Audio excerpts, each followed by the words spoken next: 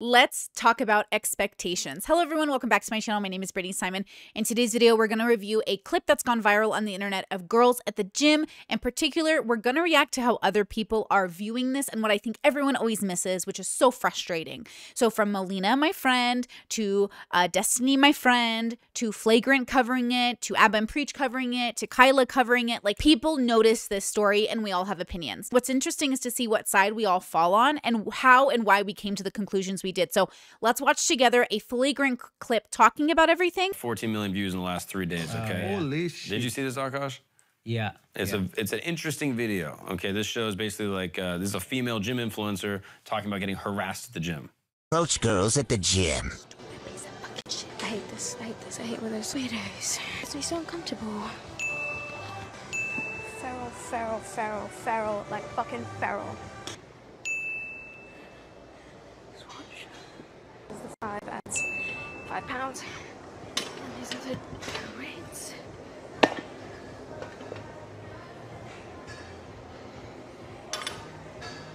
Excuse me? You don't have to do that. It's okay. No, it's okay. I got it. Thank you, though.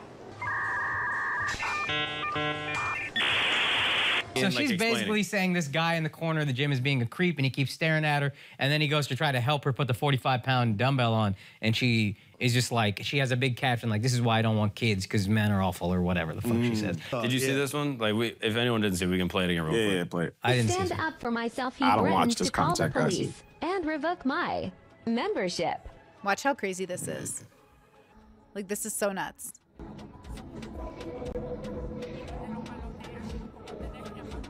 You need something? You need something? Do you need something? Do you need something? Do you need something? Okay, I thought so. What a bitch. Keep it pushing. If you're getting rude, you can leave. Nobody was looking at you any type of way. I don't own the gym, I work here. Yes. And if you're getting rude, then you can leave. That means what? I can call the police and have you trespass right now. Would you like that? Go ahead. Okay, cool. Go ahead, let him know. She is picking a fight. So right now, you can take your stuff and head up front. And when I stand up for So myself, this is another one that's super viral, kind of the same vibe. But listen to People this. are weighing in basically saying like, is this mistreatment? Are women being unfairly harassed at the gym, etc.? Okay, this is what I think is going That's on. a good skirt. This is what I think is going on. Listen to Scholes. Do women get hit on at the gym all the fucking time? Of course. Is it annoying? Absolutely. I'm sure. I think that making a video of how you're getting hit on at the gym became trendy. And these girls are hopping on a trend with something that doesn't really justify harassment. But this is not like a unique thing that they experience and they're like, let me just put this up to show what my life is like. It's literally them going, I could get some clout because this is the new thing to show how annoying guys are at the gym. Go. Like the second video, the girl seems like intentionally aggressive, like looking to pick a fight and looking to like seem like a hero by making a moment with this guy. And I'm sure that she's been like harassed in the gym before. I'm sure she's been hit on. It's super annoying. Like I don't discount that at all. And I think it happens all the time to a ton of women in the gym, no question. The first girl though, part of me seems like there's like a, I don't know, she seems like legitimately more scared. She seems scared. And I'm like, I almost feel like there's something more sad about it. Like, not to fucking bring the mood down, but like, she seems like someone that's like been traumatized in the past and like has had bad experiences with guys, and then is like acting out of like fear and like a trauma response, and then is projecting that trauma response onto a situation that might not deserve. Exactly, and then making a video just glued into her own little world, being like, this is definitely what this was because she's traumatized, and then didn't realize it, and now she's getting killed on the internet. So I'm like, I almost feel bad for her, where I'm like, I don't even think she knew what she was doing. I mean, obviously she's making content around it to be like, look at what a pervert this guy is, expecting everyone to validate her because she's living in her own little world because of the trauma she went through, is my assessment from the fucking couch. Maybe it's both, though. Like, maybe both of them have experienced, like, horrible shit with dudes to have that idea about them in the first place. Because when you first see a guy at the gym and your first assessment of that person is that they're trying to do something that is maybe not only objectifying you, but, like, potentially putting you in a dangerous situation, you went through some fucked up shit with dudes. Yeah, of course. Like, bad.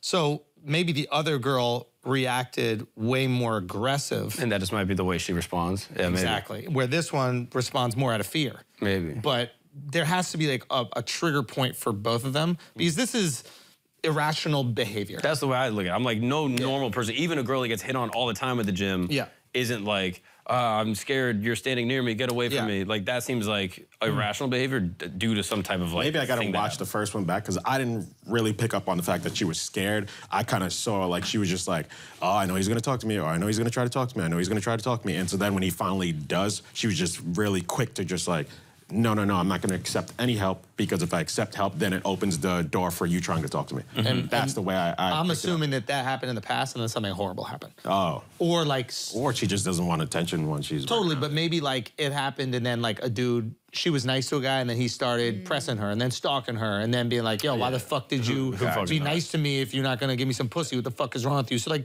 usually I think what you're basically trying to say is there was like a horrible experience that's created this irrational behavior from both of them.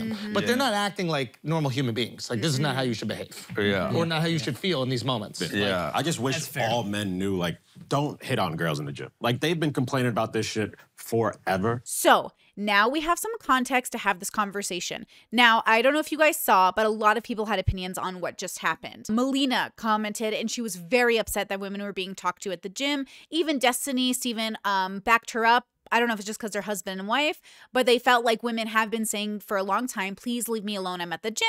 And then Kyla and I think, had different reactions, which was, look, if you're in a public setting, outside, in a gym, wherever, this is an opportunity for a lot of adults to meet one another. You know how adults are always complaining, how do I find friends? How do I find partners? How do I find people to be in love with? Well, it's not at work and not at school, so sometimes it's at the gym. When my brother and I used to go to the gym together, my brother is very handsome, and we don't really look like one another. We kind of definitely, he looks like my dad, I look like my mom, and I would tell him, like, get the fuck away from me, you're cock blocking me at the gym, and it's true. I didn't want people thinking we were together, because before I got engaged, and now I'm getting married, but before that, I would definitely want to be hit on at the gym. Like, yes, I'm in my moment when I'm working out. Don't talk to me while I'm fucking doing reps. But at the same time, like, you know, in between when I'm taking a water, there were some hot men at this gym. And every time they'd walk in, I'd like look at my brother. I'm like, and he'd be like, and he was trying to help me too get a number. But the thing is like, I know I saw hesitancy in men. I know they were hesitating. But the thing is that I think because I am me, and because of who I am, I don't care if people hit on me and I reject them. We can still be homies. Like, I'm friends with a lot of people. I sleep with, like, in my past days, I used to sleep with my friends. So again, I don't run normal circles. I am not a normal common person, but I am normal enough to want to be desired. I'm normal enough to know as an adult, as a YouTuber, it's really hard to meet people. So where am I going to meet them if not at the gym or online, right? Now, I ended up meeting my husband or my future husband online, which was like amazing. And that's great. And that's awesome. But I could have also met him at the gym. Like, that would have been a perfectly reasonable place to meet my partner. So again, I think we run the risk of diversity being the problem. And I know everyone wants to deny this, but if we are diverse as creatures, we're going to have different opinions of what to do. I think you should be able to hit on people at the gym. I think you should also be socially aware not to do it in middle of a rep or in middle of them jogging on the treadmill, or, you know, pick and choose your times, or just be a really warm, social, open person and say, hi, I see we go to the gym every Saturday. I love seeing you here. I liked your shirt. Or a lot of the time I'll wear anime things to the gym on purpose to allow conversation to occur. Like, sometimes the way I dress is to start a conversation. Do you know what I'm saying? And look, you can dress how you want at the gym. I know plenty of girls that wear big shirts and like literally put out the vibe of like, don't fuck with me. I have earphones in, don't fuck with me. And some people don't even read those signals and they still fuck up. But like, the world is socially inept and different. The world is different because of diversity, because we live in America, which is a diverse country. You're going to have diverse opinions. Look, if my friend Melina, who I adore, and I'm not trying to pick a fight with her, I know some people were like, argue with Melina. I don't want to argue with my fucking friend. Look, if she is a woman who feels that way, this is valid. But I'm also a woman and I feel differently. And I think it's interesting because maybe I'm ugly, which has definitely been argued on the internet. Maybe I just look so much like a man. I don't understand what it's like to be a pretty girl, because though I do get hit on quite frequently, maybe I don't get hit on enough, right, to be annoyed. But let me tell you something that Andrew Schultz said that really stood out to me. I was raped in my early 20s. It was not a great time of my life. And I was newly sexually active. I hadn't been with very many people. I had only been with like a few girls and boys, like dating people, very, just a couple. Then I was assaulted, and prior to my assault, I am a very warm, touchy-feely person. I love when old ladies come up to touch me. I don't even mind. I didn't used to mind, even if they came up to touch my hair or if they were being curious. I was just okay. After my assault, even old ladies, I wanted to kill them. I want to stab them in the fucking face because I was so over being touched without my consent. I was so upset, right? And because I was upset that even the most innocent of people would piss me off. And I'm not saying old people should come up and touch people's hair. That's fucking stupid. But at the same time, I know they're not like they don't have bad intentions. And so a part of me couldn't be the bigger person in those situations because I was in my trauma. I like that Andrew and the guys were saying, well, maybe they had been so fucked over by guys that their trauma was informing their reaction. This is so missing from the context of our conversations. In a world where we have high trust, in a world where we trust our neighbor not to rape us at the gym, what would be the problem with a man talking to you at the gym or helping you out? Why couldn't she have said, bro, thank you so much? And then if she has a boyfriend, be like, I wish my boyfriend was here to help me, but he isn't, which sends the signal to him she's taken, but also allows him to still help. Or maybe if she's single, you know, just be a fucking adult and be like, oh, bro, thank you so much for helping me with my weights. I appreciate you. And then have a discourse. Like maybe if we were more pro consent, maybe if we actually like cared about people's feelings, maybe if we allowed rejection to be normal, we would all get along. But the problem is we're all self-absorbed. We're all fucking narcissists. And the idea of being rejected hurts us. So we become violent. The idea of being approached and then not being able to get the one up on them, like pre-rejecting them, makes us feel like inadequate. No matter what we're doing, we're trying to almost get up. It's like watching The Button. Oh my God. Like watching The Button as a show shows you how people are so afraid of being the one who gets rejected, right? Except the girls episode, which was really cute. But you know, women be women. So again, you have to decide what kind of world do you want to live in. You have to decide, do you want to live in a world where human beings are allowed to shoot their shot or they're not? And again, maybe I'm just an ugly girl and maybe that's the problem. But I did used to go to the gym to get hit on because I wanted to find a husband or a wife, right? Like there was even a woman who joined the gym and I would look at my brother and I was like, ding, ding, ding, ding, ding, ding, ding, ding. Like she was so beautiful. But obviously, everyone is different. Not everyone wants to go to the gym to get hit on. So I get it. I totally, totally do. And there was even a time I went to the gym, which I never go by myself because I am actually worried about getting not assaulted in the gym. I'm afraid of getting assaulted going from my car to the gym or the gym to my car. So I only go with my brothers. But I went one night without my brother, which was like a mistake because I was there and there was one guy in the gym, totally normal, definitely roided out. And I was I was really happy for him to be happy lifting weights. So he seemed happy. But then this other guy came in, not roided out, not worked out, not a lot of muscles. And he came right upstairs to where I was and then got on a treadmill behind me instead of choosing any of the ones that were in line with me. He got the one behind me. And it just felt really creepy. Like, ew, are you like watching my butt? Which don't get me wrong. It's a good butt. Join my OnlyFans, which sounds contradictory. How can this girl who has an OnlyFans and wants to be and is okay with being objectified in that context isn't okay being objectified at the gym? It's not about that. In OnlyFans world, none of those guys can come up behind me and hit me over the head, right? But in a gym where there's one other guy and maybe he leaves, which I actually... Did that end up happening? I think he went to the bathroom. I think he was still there, the roided guy, but I think he went to the bathroom. And then in my head, since this gym is basically empty because it's nighttime, what if this guy behind me hits me over the head and drags me into the other room? No one will ever know. Or maybe there's video cameras and they should know. Like there are video cameras at the gym, but maybe he doesn't care, right? Maybe he doesn't give a fuck. So the point is that I don't mind being objectified from the safety of my home because no one can come kill me here, hopefully. But at the gym where a guy decides to work out behind me, well, now I have all this unnecessary anxiety, which could be my PTSD, right? It could be. And I think I'm allowed to be worried without causing a scene. So all I did is work out 5 more minutes, got off the treadmill because what if he wasn't a bad guy? I didn't want to make him feel like I'm an asshole. So here's the conundrum, okay? I literally kept working out for 5 minutes more because in case he was a good person, I didn't want to give him the vibe of like another girl being creeped out that I'm around, right? So I waited another 5 minutes. I did some stretches to kind of like scope the area. And then I was like, you know what? I'm just going to go home. Again, I don't want to be an asshole and insult this possibly innocent man who's just trying to go to the gym, right? And at the same time, what if he wasn't an innocent man? What if he was a rapist? So I also don't want to get stuck being so nice as a girl that I end up putting myself in a dangerous situation, which gets me raped. It's hard out here, okay, kids? So I ended up going home and telling my brother, I'm just not going to go to the gym without you. I don't like working out during the day because I have a lot of anxiety over a crowded gym. So I try to go at night or in early mornings. And my brother and I, again, we used to go at night at the time, but he couldn't go with me that day. So again, I understand. I'm the issue. I don't want to go to the gym when there's a lot of people, but if there's not a lot of people, then you're less safe because there's not enough people to witness something if there's a crime. It's a conundrum, right? My anxiety stops me from wanting to go when it's crowded. It's a whole thing.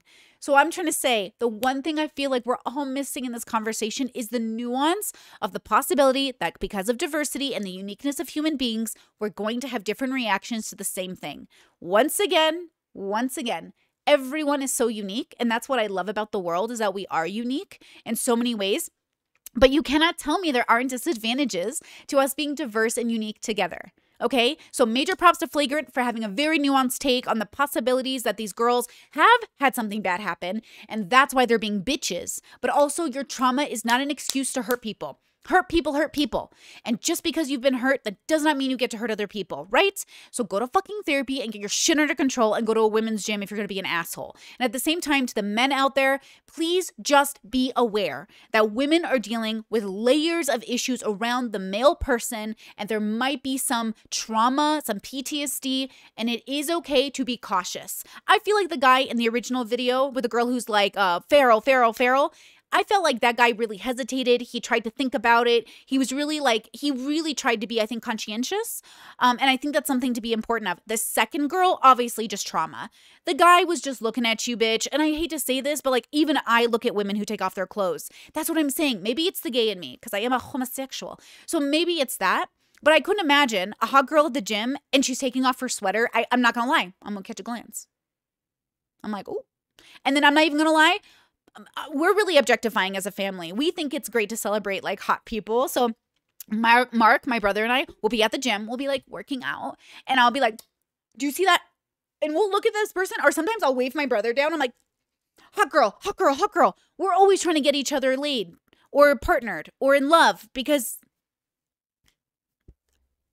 don't act like you all aren't out here trying to get in love. Like, aren't we all trying to fall in love? Or if you're not, that's great. I love that for you. That's awesome. But like, okay, some of us out here are trying to fall in love. So how do you fall in love? You have to meet somebody, which means it has to be awkward. So anyways, I'm not saying it's perfect. I'm saying there's nuance. Melina is allowed to be a girl who doesn't want to get hit on at the gym. I am allowed to be a woman who wants to get hit on at the gym. Okay? Okay. Thank you for watching my TED Talk. I hope you have a great day, and I'll talk to you guys soon. Bye. In my head, in real life I'm in bed, my belly's being fed and I'm okay. I'm just fine, yet all I do is whine, not to you in my mind, cause I know I don't make sense. I've been nothing but blessed, so why's my life a mess? Please tell me, cause I'm sick of thinking, yeah, I'm sick of reaching out for the truth and living life as a fool. Dun, dun, dun, dun.